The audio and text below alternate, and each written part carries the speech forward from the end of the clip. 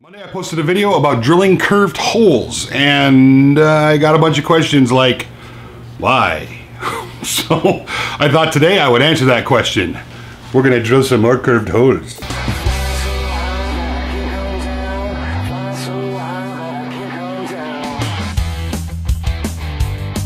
all makes sense. I need to build a mock-up of an interior corner on the framing of a house, like a new construction house. For that, I'm gonna need 2x4s. I got some.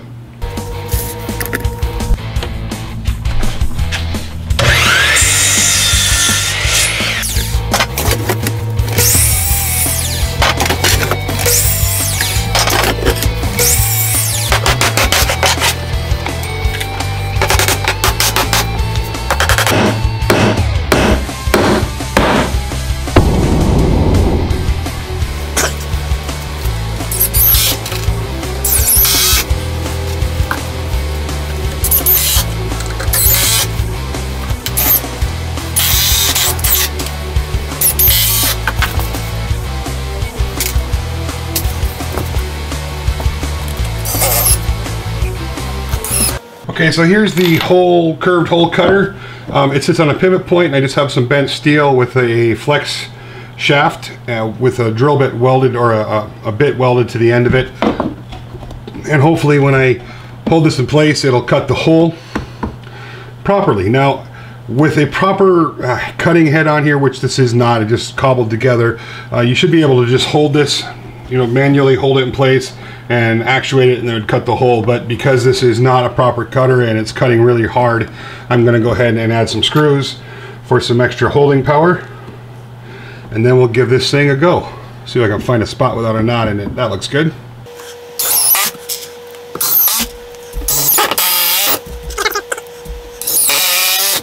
Alright, let me grab a drill and throw it on here and see if this thing will work.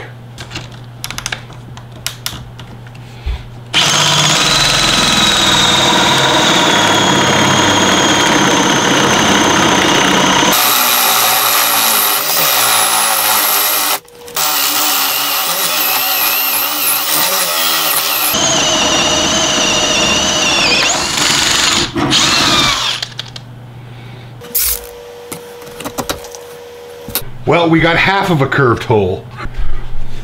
Well, I was gonna go ahead and make another one and then go ahead and continue it, but I think it's important that you guys see this. The way I had it set up before, where the shaft wasn't attached to this round, I think it's probably gonna be the way to go.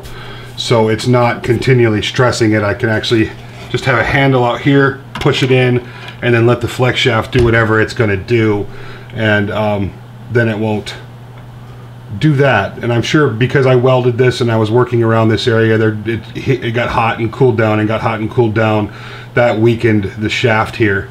But the theory is sound, and I will go ahead and weld something else up and try it again. If you saw my last video, we had a complete success. It went all the way through, no trouble.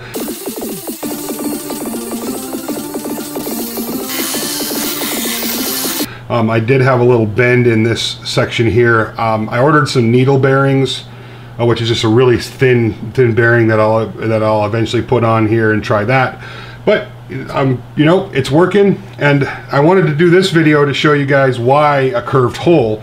If you're an electrician and you're running wiring, you can't get out up past this to drill an angled hole. You have to drill a hole straight in from one side and then the other, and then you're left with a 90-degree elbow that you got to fish wire through. With a curved hole, you can literally just push the wire through it, and then you'd have absolutely no trouble feeding it through the corner. It wouldn't be hard to pull the extra wire through. Same with PEX tubing, you could just shove that in.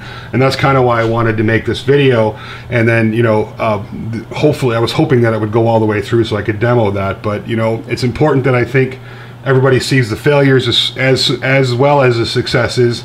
So the next test will be, and I probably won't do a video on that.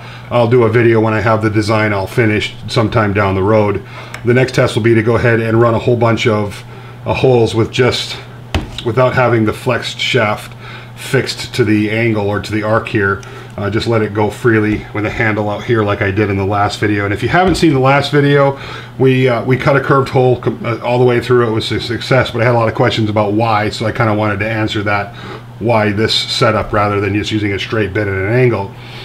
And that's it, guys. So we'll do an update on this in a few months down the road, or whenever, sometime down the road, after I get this whole thing perfected. But it's possible to drill curved holes, which will make it a lot nicer for electricians, plumbers, Cat 5 guys. I think a proper drill head, not just something cobbled together, and a few more experiments, and we'll have this thing rocking and rolling and make it easy to use. Thanks for watching, y'all.